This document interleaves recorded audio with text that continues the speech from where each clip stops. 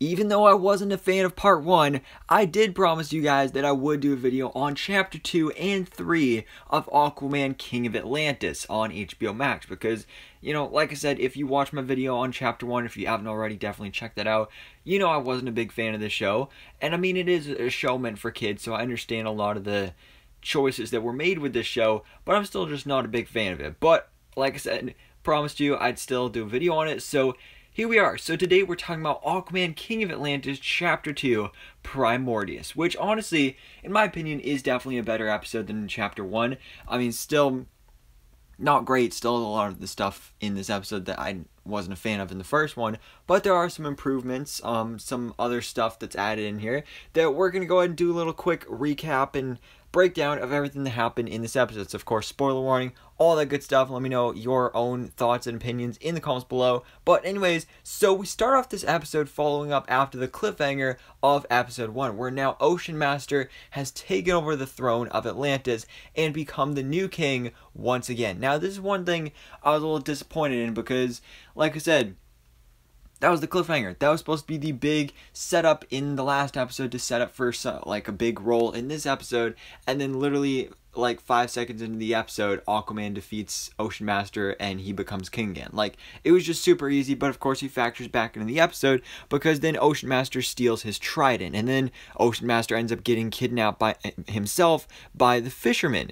And then we get something a little interesting here where Aquaman sings. So I already thought the show was weird with the first episode, but then we start singing, and if I'm being honest, honestly not even a bad song. But again, just gives me all those SpongeBob vibes. And the whole song was about talking to the fish. That's actually what it's called, Talking to the Fish. And again, honestly, it wasn't even a bad song. It's actually kind of stuck in my head, and I'm not sure if that's a good thing or a bad thing. But anyway, Aquaman sings about talking to the fish, and then he and Mira go on this hunt to find the fisherman until they find him, and turns out he's actually now become Primordius, which of course relates back to the title of the episode.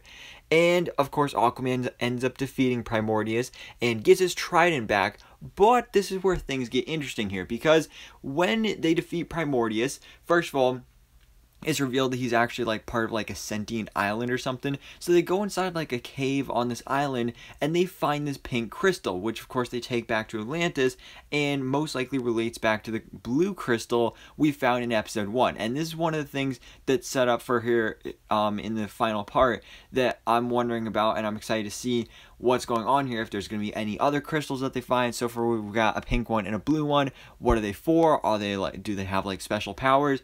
I'm not completely sure, but we're definitely going to find out. And we've also got some more threats re-emerging here, as in the final scene of this episode, we have Mordecon, or Mordecom, the main villain of the first episode, and Ocean Master talking in prison, basically deciding they're going to team up to break out and try and defeat Aquaman. So that's going to be our big thing in episode 3 or chapter 3, which is going to be the final episode because it's just a limited mini-series. It's the 3-part trilogy event. So honestly, I'm interested to see where it goes. Again, you got that setup with the crystals, and now the villains come back, which I wasn't a fan of that Mordecon in the first episode. But I am excited to see Ocean Master back, even though I'm not a big fan of this version of Ocean Master. I mean, at least he's an actual classic Aquaman villain. I wish we saw characters like Black Manta in this show. I think that would be awesome. But you know, I'll deal with Ocean Master and Mordecom for now. But guys, let me know your thoughts in the comments below. What do you think about Aquaman